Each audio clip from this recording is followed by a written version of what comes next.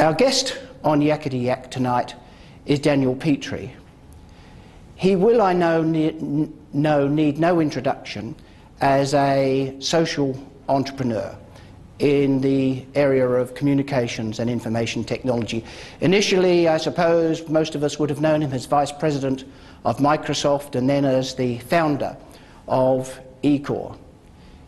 Increasingly, of course, he and his family are known for their philanthropic endeavours. But best of all tonight, our guest Daniel Petre is provocative. He provokes. I remember in the end of the 1990s reading his book, Father Time, on the necessity of work-life balance. And I have seen him increasingly in recent years arguing the need for high net worth Australians to embrace far more than they do the giving culture. To interview Daniel tonight, as always, Peter Thompson. Please welcome Daniel and Peter to talk to us. Good evening, everyone, and good evening to you, Daniel. Thank you, Peter. Really, if you were to sum up Daniel's life, thus far. Let's be clear. I don't know what you mean. I had a health test last week. I'm okay at the moment. So. The early part of your life, it would be a life of transformations, and it strikes me that your parents also went through a life of transformation. They came to Australia post-war. Just explain how that came about. So my parents were living in Europe. My parents were both born in Romania, although my mother was of Austrian descent. In the war, my mother was moved as a child from Romania back to Austria in the trains. And in fact, she tells a story about how they were at a railway station and they saw the carriages full of Jewish citizens being taken, open carriages in the middle of the winter, to concentration camps, and how that impacted her as a child, and she to this day is quite traumatised by that. And then my father was studying at university, doing a PhD in philosophy. The war came and he decided to join the underground, was captured, and then he was liberated at a concentration camp, or more a prisoner of war camp for political prisoners. And so then post-war they had no country to go to because Romania was taken over by the Russians. So they were, this nice term of displaced persons, and they were then shipped, and you were shipped to either Canada, the US or Australia, and sort of this was a roundabout, and they were shipped to Australia. I know your dad's only just died. Yes. And that, of course, brings about a time of reflection. What do you think you've taken from their experience? What shaped your life in a big and profound way? I think the most positive attribute I've got from my parents is this sense of hard work. I think they worked incredibly hard. My mother came from a very wealthy background prior to coming to Australia, and then arrives and she's washing dishes in King's Cross. There's nothing wrong with that life, but it was a very different life to the one that she'd led as a child. And through hard work and diligence, she taught herself how to design clothes, and ended up with a very successful business, designing, making and selling high-end fashion. Your dad was sent first to Mount Isa under He was. the scheme. Yeah, my father came when my father arrived, and you weren't allowed to live together as a couple post Second World War when you're on the 2-year contract with the Australian government. So my mother was sent to King's Cross to wash dishes. My father was sent to Mount Isa to dig in the mines. A lot of men were sent to the Snowy Mountains scheme. Yes, and he spent his 18 months of the 2-year period up there. And then came back, and I think the other sort of, you learn positive and negative things. I mean, your parents can give you behaviours that you learn from in a positive way or a negative way. You either want to try and replicate that or not replicate that. And I think the one thing sad of my father is he gave up. He was a very bright man, but when you came to Australia from a non-English speaking country, none of your degrees were recognised. So some of Dad's friends, one was a very successful Austrian barrister, one was a nuclear physicist, and my father. And the three of them, it's interesting, the barrister refused to go and do law again, became a postie, and was a postie for the rest of his life. My father refused to go back to university and became an insurance clerk with the MLC, which was now owned by NAB. Weird. But my godfather went back, and I mean, it must have been terribly hard for a man with a doctorate in nuclear physics, etc. He went back and did a Bachelor of Science, and then did a Masters of Science, and then did a PhD, and ended up working in nuclear physics. So you have this contrasting model of your father, who, as you say, in a way gave up. Yes. And your mother, who strove very hard to sort of remake herself. And I think that, and what I took from that is that you'll be put in situations which may not suit you, and it's your choice. Now, some are more difficult than others. My father's incredibly difficult, obviously, but you have a choice how you're going to approach that situation, and you can strive to try and change, or you can let life take you over. The family lived at Turramurra, yes, in North Shore of Sydney, and you say about your schooling that you were the only wog within 50 miles. Yes, I was the only. Yeah, I mean, it's bizarre now when you look in Sydney, because there are, it's kind of cool to be a wog, but it wasn't cool to be a wog in Turramurra in the 1960s. It was, and I think it was doubly strange or interesting, because not only was I about the only wog at Turramurra High School within, as far as the eye could see, but also there was no real Romanian community. So it wasn't though we could retreat to a large Greek community or a large Italian community. We were really by ourselves, and it was strange, because I think a lot of my insecurities came from that sort of, I didn't really belong with my Anglo-Saxon friends, and they would remind me on a daily basis that I was a wog. I think they thought it was a nice way. I didn't take it all that well. And I didn't really have that sort of strong, background with a community of Romanians that many Italians or Greeks would fall back into. And so it was a very difficult childhood in that regard. I didn't feel I belonged anywhere. How competitive were you? Well, I would love to say that I was a great competitive sportsman, but I suck at most sports I try. But I did decide to try and prove I was smarter than most. And not in an arrogant way, just to prove that I could belong. And I thought the way I can belong is to prove I'm smart. And so I strove, or was competitive in that regard, to prove I was smart. Well, you had a choice. You wanted to be either a fighter pilot or a doctor. Yes. And you're neither, as far as I can see. So I did quite well at school. Coming up to the last exam, so you had your trial, HSC, as much we have today, and I got 426 in the trial. And this is a different scoring system to now, but 426. And you needed about 405 to 409 to get into medicine. So I thought, okay, that one's home and hosed, because you normally would step up. And also I would have applied to the Air Force to do aeronautical engineering and be a fighter pilot. And there were 2,000 applicants. I was down to the last 35. They needed 30. So I thought, I've got two reasonable chances here to pull off one of the two things I really want to do. So I went into the HSC, the exam, and I was sitting my final 3-unit exam, which was industrial arts or industrial engineering, and I got the school medal for that. And went to the exam, wrote my name on the exam paper, and couldn't answer a question. I had a complete breakdown in terms of being able to articulate anything. I literally couldn't read a question. I couldn't answer a question. It was the most horrifying 60 minutes of my life.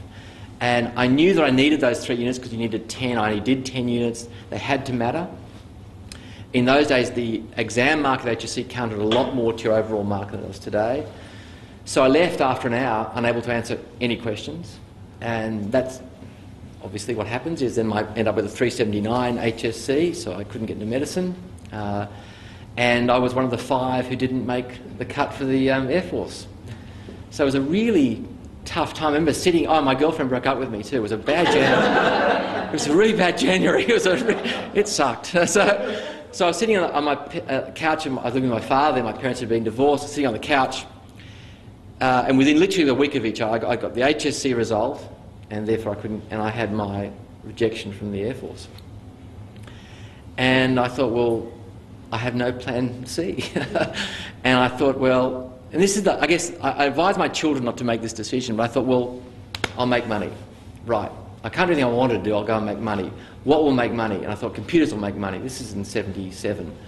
So I thought, computers are a place you can make money. So that was right, as it turned out. Well, yeah, it was, yeah, fortunately.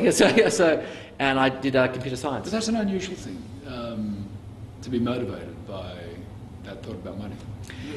It's a strange... Do you see money as a means to an end, or what? I don't know. I think it's a very interesting, because I didn't come from a wealthy background, middle class, lower middle class. My mother had come from a wealthy background, and I think she'd missed that, but she never played that out in front of the children, so we never really saw that. So I don't know, I think it was about security. I think that's where it came. I think I saw my father struggle his whole life and for financial security, never really had financial security. And my mother worked incredibly hard, but also with no security. So I think it came from a sense of money will bring security, as opposed to money will bring you a particular... And you just lost your girlfriend, though. And I guess you can buy them now, I guess. I don't know.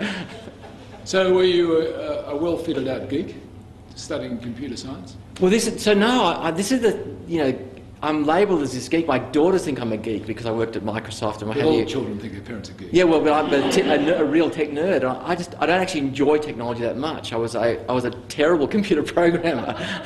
So it wasn't a natural love. It was more like I was good at maths and science.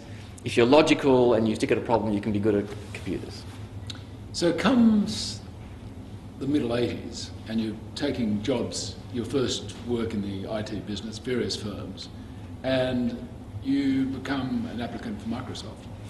So I decided it was in the, so it was 87, 88. I'd been working at a company called NEC, which is a large Japanese electronics firm, which also had a very large computer business as well, not so much anymore. And I was the PC product manager, then national marketing manager, and we'd taken the NEC product range to beating IBM. We were the largest selling PC company in the country, which was quite a feat. It was the only place in the world that had happened. But I realised that hardware was a commodity device, and that if you really wanted to be somewhere where you could differentiate your product offering, it wasn't going to be in hardware, because one PC looks like another PC, not very interesting. You're all marketing on price. But I thought software might be an interesting place to go, because there was true differentiation in software offerings. So I decided I'm going to go into software. And at that time, there were two jobs going. There was the Lotus, which had Lotus 123 Lotus Notes, that MD's job going, and Microsoft. And I was interviewed for both and decided on the Microsoft job. And as I remember, there were 25 people or something worked for Microsoft Australia. That's right, at that time, yes. So how did Microsoft Australia fit into the global picture? What were you doing? Well, I did a bit of sort of research on software and thought, well, personal computers are in fact the future of computing. It's quite clear.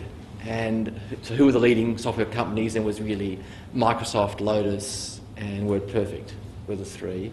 And Microsoft had the broadest range of software in terms of operating systems, development tools and applications, so I thought that made the most sense. And you came up with this concept of bundling them, which seems these days like taken for granted. I know, it's going to... Those days it seemed like radical. Yeah, I mean, I hold this dear to my heart, and you think, oh, this is just so trivial, but bear with me. Just sort of nod knowingly and nicely at the right time.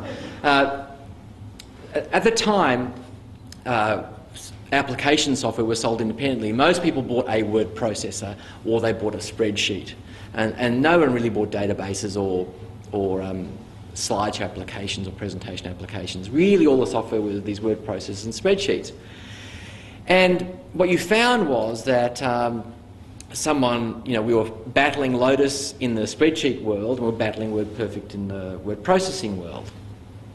And I came up with this idea. Well, we had the idea of this thing called Office, which had WordPerfect and, our Microsoft Word and our Excel product together.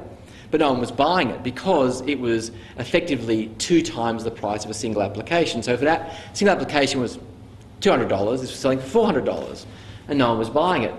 And so Bill Gates came to Australia and on a visit, and we were talking about it. I said, look, I think the game here is about dollars per desktop. I don't think it's about selling a single application. The person who will win the software game in the PC will be who sells the most dollars of software. So I think what we should do, Bill, is we should take the Office and reprice it down at effectively 1.5 times. So if you're the word processing buyer, for a little bit more you get the spreadsheet and something else. If you're the spreadsheet buyer, you get, for a little bit more, you get the word processor. He thought it was a really good idea.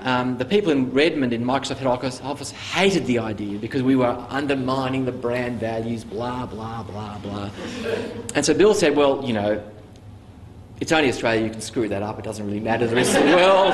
So, seriously, that's what he said. He said, do it here because it won't really matter if it screws up. So we launched it, and literally within 90 days, we dominated the application space in Australia. WordPerfect couldn't compete because they didn't have a spreadsheet now, because now the dominant product you bought was this thing called Office, which had both, and Lotus was struggling, and so we just won both. And then about 3 months later, I went to the US for a trip, and I explained the strategy to the heads of the application groups in the US, who still hated the idea, and Bill told them, you will do this because this is working, and that became the dominant product offering of the company. So quite a few things are happening in your life. You joined Microsoft in 88. In 89, Grace, your daughter, is born. Yes. In 91, you go to the US yes. as vice president, not of the United States, but Microsoft, which is pretty much the same thing. Close. And, Close. And you're the first non-American to be put into this sort of a role. Yes. And you left to develop product. You become head of one of the product development divisions. Yes.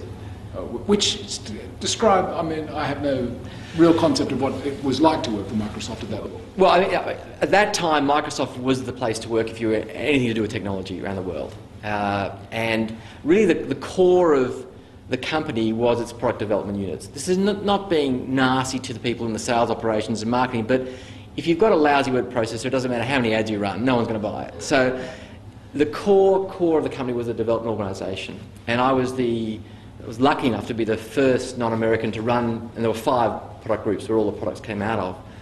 So I was one of the 5 who did that, and it was an extraordinary opportunity. You know, you were spending time with Bill Gates literally every day, and other people whose names weren't meaning to you, but were luminaries in the technology sphere. Meeting with Steve Jobs, meeting with John Scully from Apple, meeting with the guys at IBM. It was a wonderful time. I mean, it was sort of, you know, cocaine, you know, by a factor of 10. Not that I've used it, by the way. We've just lost our G rating. I'm told. But the sense of you felt you were at the centre of the universe. You felt you were, in terms of technology and where it was going, you were at the centre of the universe. You were seeing all the new innovations, all the fantastic R&D. And to be an outsider, it's kind of a similar theme. I was an outsider again. And I wasn't received all that well by many of my American counterparts. And Bill was fantastic. He tried to get me to go to America twice, and the first time in 1990 I'd said no because I didn't feel I'd finished my job here. I hadn't proved enough. And then he came back a year later and said, you know, I've got the hardest job in the company for you, you've got to come. And he sort of does the big sort of, you've got to do this for me. And so then I went. And so I felt his support, but it was a very interesting place to bring an Australian attitude into an American company. It's too tempting to let that one go. What's the Australian attitude that you brought? Well, look, I think I have a great love of Americans, but what an Australian can say in 7 words, they'll use 14 paragraphs for. And at first, when you first meet them, you think, my gosh, they're incredibly intelligent. And you realise when you parse out what they've said, they haven't said that much. And so I think, you know, by being very, very direct, you only get so much more done. And it was. It's good that we don't generalise in this conversation. Yeah. There'll be more to come, Peter. Just go with it. Well, you haven't been there very long. 91, you go there. In 92, your sister, Gabriella, is killed, and that you've already been affected as you reflect back on this by your fathering Grace. But this was a profound experience in your life. Look, it was. My only sibling, 2 years older than me. I was never close to her as a child. I was the pretend sportsman trying to be out there, and she was very bookish, very academic, went to Cambridge, did her Masters in Arthurian literature. Not many jobs for those people, but it was a fantastic academic, went to work in government in Canberra, and she had a baby later in life. She had health problems earlier on, and we'd just become close with her new baby, Madeline, who was 6 months old when she died, when Gabriella died. So it was incredibly heart-wrenching. I'm sure it's always heart-wrenching when you lose a sibling, but for the first time in my 33 years, I was close to my sister.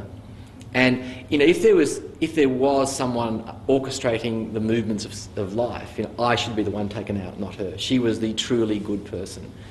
And so I found it, I mean, obviously devastating, but more so, life is not fair. And I think, you know, you know that, but you implicitly learn that through that experience. And I also really reflected on how short life was. And I think I've described it in the past as I was on this mountain and I was very near the top. Bill had just offered me another promotion I hadn't taken it up, another promotion. And I came to the conclusion that, no, the view from here is good enough. It's actually okay. This is fine. I don't need to actually continue up that mountain. Now, it didn't mean I wanted to come home and go and grow strange plants in the northern part of New South Wales.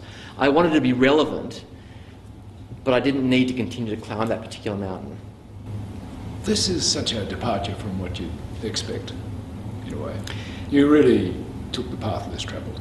Yes, and I naively thought it would be seen as a positive move by many, and by many it wasn't. It was seen that I'd given up. People couldn't deal with the shades of grey this introduced. It had to be black or white. You're either full on your career and everything else takes a second footing to that, or you've given up. And I argued that, in fact, no, you can do both. There will be decisions and compromises at the edges, but you can be relevant, you can leave a legacy, you can be fulfilled, and you do not have to give up your life for your job. And that was a difficult concept for many people to take. Well, when you come back, and you are significantly motivated by Gabriella's death and trying to assist Maddie and David, her father, Bill Gates kind of creates a job for you, really, yes, and shifts the Asia Pacific headquarters of Microsoft to Sydney, and you make it a much larger organisation than it was. But you stayed there 4 or 5 years, but increasingly you're intrigued by the social sciences, and you embark on a PhD. Yeah. This was to have an amusing aspect, amusing to us. Yeah, thank you. Yes, Yeah. for an IT person, Yeah. who lost Okay. his PhD research, you better explain. Thank you for sharing. So I started coming back to Australia. Bill offered me created a job for me to run Asia Pacific and also run an advanced technology research group based out of Australia. So I was very grateful for that. But I'd started already, to go back a bit, when before Gabriella died, I started experimenting with my group in the US about work hours and productivity. I had 500 software developers working for me, a range of roles, and I started to change our work habits. No meetings were allowed to start before 9 o'clock. No meetings were allowed to start after 4 o'clock. No meetings allowed to be held unless there was a decision to be made. I mean, I've got a list of things just to make it productive. And I found two things. I found one that it didn't change our productivity. In fact, if anything, it increased it. We tripled market share and tripled our revenues in a 2-year period. And Bill was very pleased with our results. Yet I received this stream of emails from spouses of people who worked for me thanking me for giving them their wife or husband back. And so I thought, well, this is one of the easiest things in the world. We've done nothing to upset the productivity of the organisation, yet we've returned people to their families. So that thread had already existed.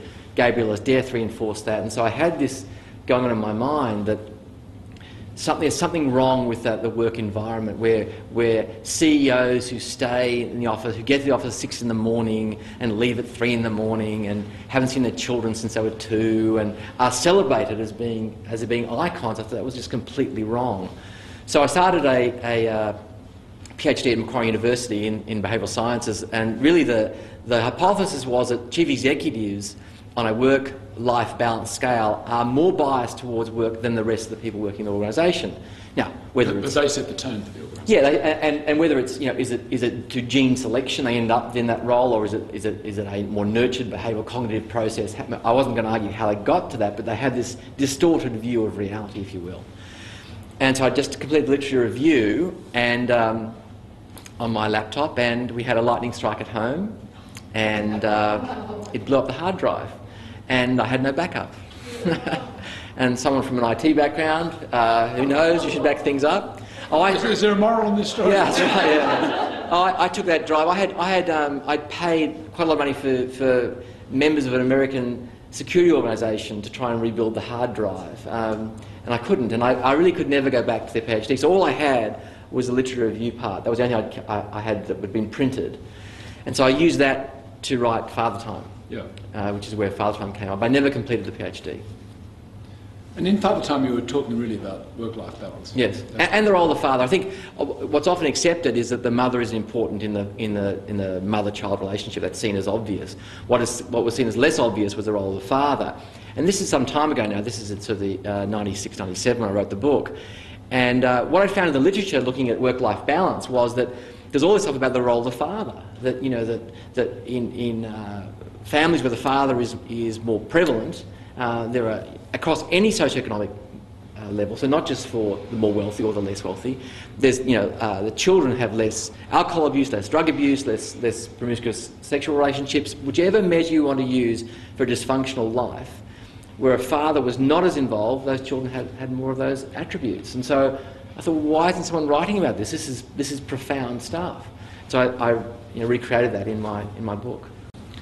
You stayed working, of course. Yes. You left Microsoft, but joined the Packer.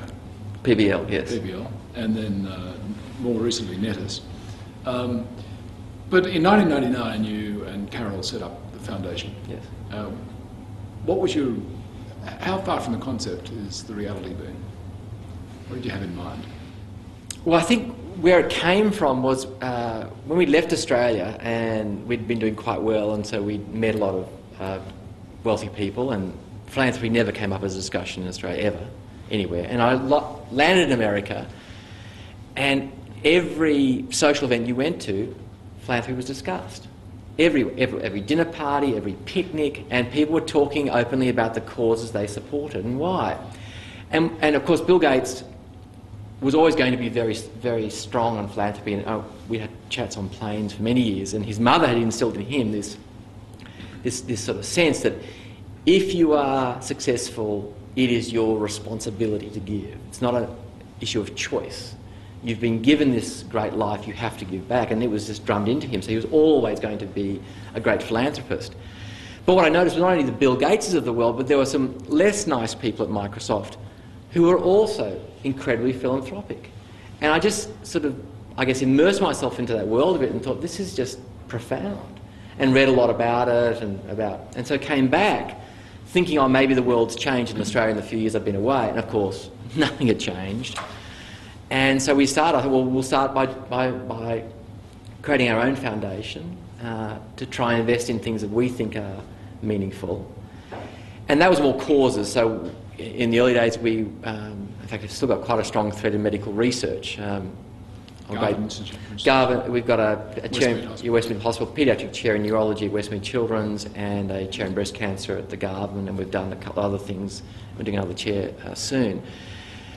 But the other part which we started to invest in was in research into giving, and trying to look at giving patterns in Australia for our high net worth, our wealthy, compared to that in Canada, the UK and the US. And just outline what you found, because it's pretty disturbing. On any metric, by any measure, whichever data source you use, the Australian wealthy are the most greedy and lacking in philanthropy of all the wealthy anywhere around the world, by orders of magnitude. And that's not an overstatement, that's a subtle way of introducing the concept. It is appalling. By some measures, our most wealthy are giving about 1/15. When you say wealthy, you're talking about people with incomes $100,000 or net wealth over 10 million. Right. So not on an income basis, on an asset basis. Right. And when you calibrate, people say, oh, it's a tax rate, and when you calibrate for all of that, you still get to the sad reality that our most wealthy do not feel a strong responsibility to give back to the community in which they've generated their wealth. I know a lot of people have seen the book by Sunstein and Thaler called Nudge, and Nudge, you've read Nudge, and Nudge is really about choice architecture, yes, which suggests that if the way you set up a choice actually, yes, greatly influences the behaviour, with your interest in behavioural science.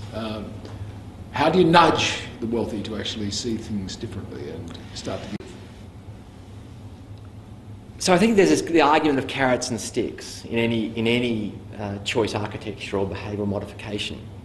I think the work that David Gonski has done, being the prime mover in this country for tax changes to support giving, have provided an enormous number of carrots. It is very, very, very easy to give now in Australia. But what we don't have is either the social pressure or the tax pressure to give. Now, if you look in the UK, in Canada and the US, particularly in the US in terms of social pressure, but increasingly now in the UK, you go to dinner parties, as I mentioned, and people talk about giving. If you can't talk about your giving, you're a social pariah. So there is quite a lot of social pressure to do something, even if you don't want to. Equally, because of the existence of estate taxes, there is this sort of Damocles sword hanging over you. If you don't give, they'll take it away from you at the end. And I know it's a difficult concept to discuss in Australia and people want to avoid it, but the harsh reality is that the existence of an estate tax does motivate giving by the wealthy. And in countries where there is an estate tax, there's high levels of giving by the wealthy. In countries where there isn't an estate tax, there are low levels of giving. So, not surprisingly, amongst the wealthy people, this would be... This goes down super well. This would be much worse than a carbon tax idea. Well, and look, it's really interesting. It's really interesting. So the model I've proposed, I'll describe just to, it's not that bad. What I've suggested is that for wealth over $20 million, that an estate tax of 20% exists. And that estate tax is applied only if you haven't allocated 20% of your estate to philanthropy. And if you decide not to in fact allocate that to philanthropy, that money doesn't go to general revenue, it goes to an Australian philanthropy fund, arm's length run, like the Future Fund sort of model. So the money ends up going to philanthropic causes. And so the argument I've used with me, my very wealthy friends, is, you know, take a billionaire on $1 billion, can that person live just as a happier life, buy as many third world nations as they want, with $800 million as opposed to $1 billion? Will it really change their lifestyle? Now we know it's someone at the low end, so $20 million estate or net assets. If you have 16, not 20, will your life be fundamentally changed? Will you lack the choice architecture to do anything you want? No, you won't. Nothing will change. So if we know that it won't change there and it won't change there, then everybody else, it won't change their life. And so the argument that I receive back is, oh, you know, it's not fair, it's going to change my life. It won't. The maths prove it won't. And yet the amount of money that would pour into the philanthropic sector is extraordinary. It would be changing. What have you learned over the last 11 years about how to channel the funds you put aside for the foundation?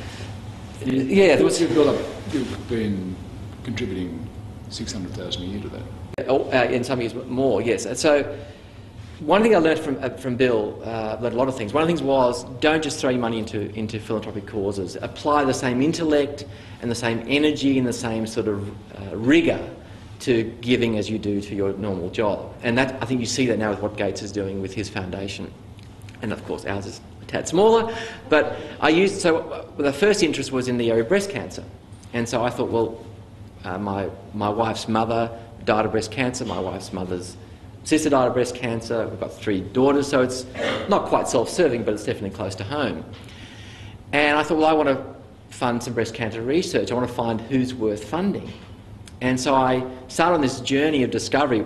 By the way, it was very hard to get the data, which I finally got, to find out who's worthy of funding. And what I found was that there is a reasonable amount of breast cancer research in this country which is not worth funding. It shouldn't be given any oxygen at all. It is not moving the dial at all in terms of breast cancer research. It's just people throwing money at it because the person is articulate, or they come from a great institution, or it feels good. But I found one person who was regarded around the world as one of the top 20 breast cancer researchers, who happened to be at the Garvan, Professor Rob Sutherland, and so we funded him. But it was a very interesting journey through what I thought in a scientific field everything would be dealt with rigour, including the funding side, and I found that wasn't the case. Just a final question. You've also generously given to the Centre for Social Impact. What potential do you see in the concept of such a centre? This will get me in a bit of trouble, but hey, I've been there so already tonight. When we first started working in the sector in terms of funding research, I found to my great sadness that the quality of intellectual rigour being applied to this sector, to the third sector, if you will, was not the same as I'd seen in other sectors, in finance and banking, in technology, in medical research. There really was and there's not a comment on the people involved, but just the rigour and the intellectual processes applied. I thought, well, that wasn't good enough. We needed to have an institution in this country that was doing world-class research and delivering world-class programs for the third sector, and as those courses were taken by people from other areas. And so it was that motivation, and then, you know, very fortunate to have Peter Shergold appointed to the role, and that sort of, I guess, put a lovely frosting on it that someone of his calibre would be involved with the centre. And it was really that goal of, we're going to have a centre which will be world-class in terms of the research it undertakes and the programs it delivers. And I think that's the case. It's great having the conversation with you. Thank you very much. Peter, thank you very much.